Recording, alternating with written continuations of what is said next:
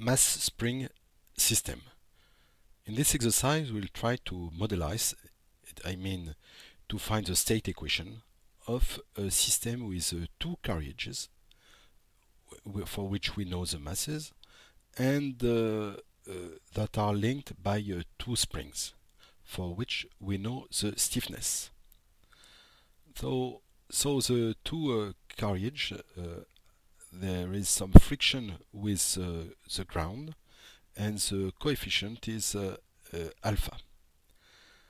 So the degrees of freedom are Q1 and Q2, which correspond to the distance between each carriage and the equilibrium point. Also, we have to find the state equation of the system and then to check if it is linear or not. So here is my system, and the first picture corresponds to Q1 equals 0 and Q2 equals 0. So the system is at equilibrium. Here we can understand that due to the spring, the force of the spring 1 will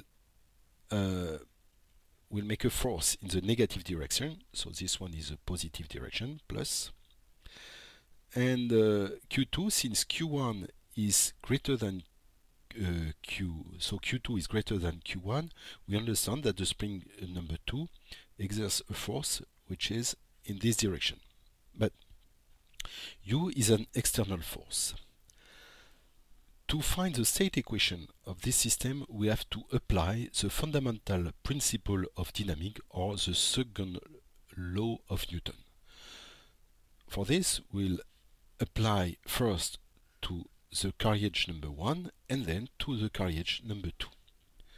So for the carriage number 1, we'll have the sum of the forces that are applied on this carriage should be equal to the acceleration multiplied by the mass. So the first force here is negative and will correspond to minus K1 Q1. So here the first force is this one, and recall that the sum of forces should be equal to M1 Q1, where M1 is the mass of the first carriage. Now I will have the friction, which is related to the proportional to the derivative of Q1, so this one. And here the force due to the second spring will be positive here, and K2 multiplied by Q1 minus Q2. Okay. Now for the second one, we'll have also two forces. So the first force will be due to the spring number 2, and in this case it is negative, and also to U, which corresponds to the control. So normally we can choose the control as we want. So for the second one, I will have U minus alpha Q dot Q dot 2 minus K2 multiplied by Q2 minus Q1. This should be equal to M2 multiplied by Q dot dot 2. Excuse me, here it's dot dot, of course, the acceleration. Now the state variable x should be equal to the degrees of freedom Q1 and Q2, but also to their derivative, Q dot 1 and Q dot 2. And to have the state equation, I should have an equation such as this: x dot equal f of x and u. So it means that I should have something like Q dot 1, Q dot 2, Q dot dot 1, Q dot dot dot 2, and I should put a function here where I am only allowed to have x, so q1, q2, q.1, q.2, and u. That's what I should do. So in this case, we can understand that these two equations can be used if I isolate q.1 and q.2. But now I will have also to express not only this one, but also this one. But we can understand they are directly related to those one here. It means that I can add q.1 equal q.1 and q.2 equal q.2. So it means that this corresponds to that, where I should put the m1, m2 here, and this corresponds to that. We can understand also that there is some linearities. It means that here, which correspond to x dot, is linear with respect to q1, q.1, q2, and q.2. This means that I can put everything in a matrix form. So in a matrix form, so I will call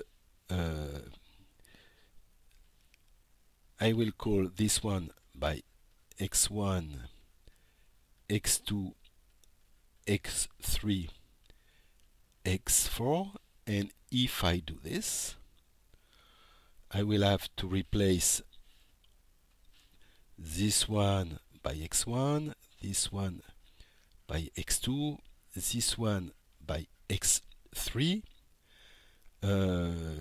and this one by x4.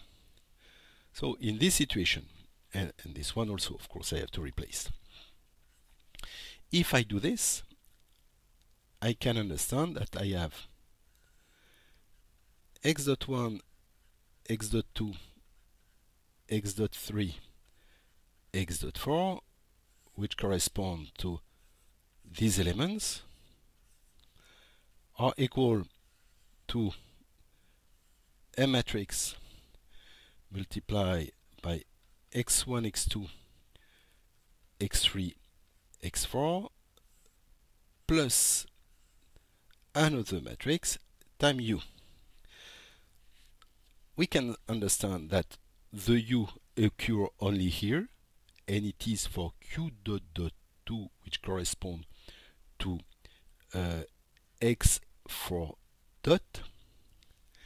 This is why here I will have 0, 0, 0, and 1 divided by m2 due to this. So I will continue with this line. Due to this, I will have here minus alpha divided by m2 multiplied by x4, which is here. So I have 4 lines like this. I will have also here 0 minus k2 divided by m2 due to this, and here k2 divided by m2. Okay, now for the other line, this one, everybody has to be divided by m1. Here I will have minus k1 plus k2 divided, minus here, divided by m1, k2 divided by m1 minus alpha divided by m1 and 0. Okay. Now I consider these two lines.